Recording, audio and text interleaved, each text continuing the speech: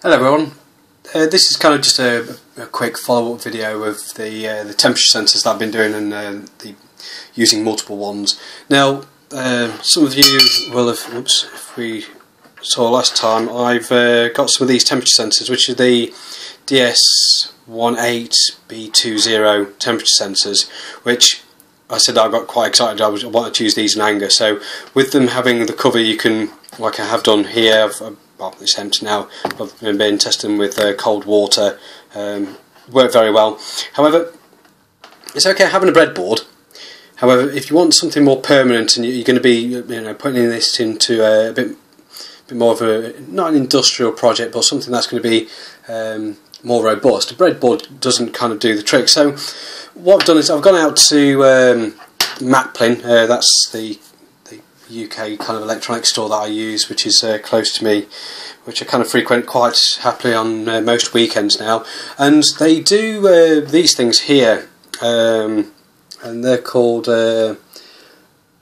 PCB latch pins, or someone else will know the proper technical. It's like a header. But the one thing that was I think I've mentioned in one of the other videos is the fact that I managed to get the temperature sensor the wrong way round. Now, with these being the way they are, you can quite happily, if you keep a consistent way of wiring the pins, you shouldn't run into making any of the temperature sensors that you then hook up the wrong way round. If you manage to do it, you just can't. So you just can't put them the wrong way around. So it helps keeping it in the way. Now, one thing I have found is that when I built this, it enabled me, even though I had the circuit up and running with the Raspberry Pi, as soon as you insert this, the actual the one wire pickup detected the new temperature sensor. Yes, there's a way that I want to work with actually picking up that new sensor and allocating it. Now, someone has provided me a link through the Raspberry Pi forum to with some Python code to display that. Haven't yet had to play around to see what happens with that, but just wanted to go through just a couple of things of wanted to show.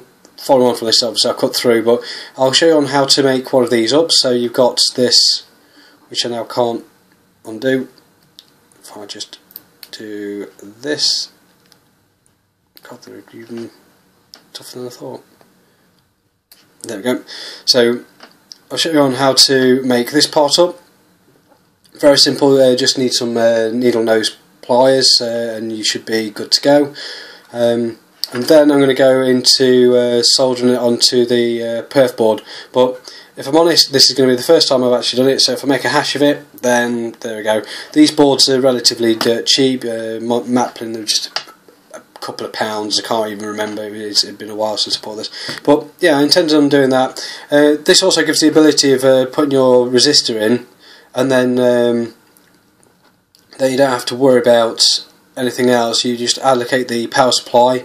Again, you can use one of the connectors for that. And get your power supply right, and then as soon as you apply your GPIO pins across the power supply, it's all done dusted. You can't hopefully get it wrong. By all means, send your videos in if you have got it wrong, and we'll put on epic fails or something like that. So that's the first part for now. This will be a continuous video, so I'll just bolt onto this and we'll just cut to the next part.